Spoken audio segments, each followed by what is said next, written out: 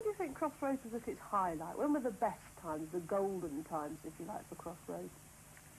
I think about Noel's wedding when she married John Bentley. About that time, I think they were the highlights of it. Mm. Yes, we've had some wonderful times in Crossroads. And I do miss it still, really. And a lot of people do miss it. Yes, and I can look back on it with love and...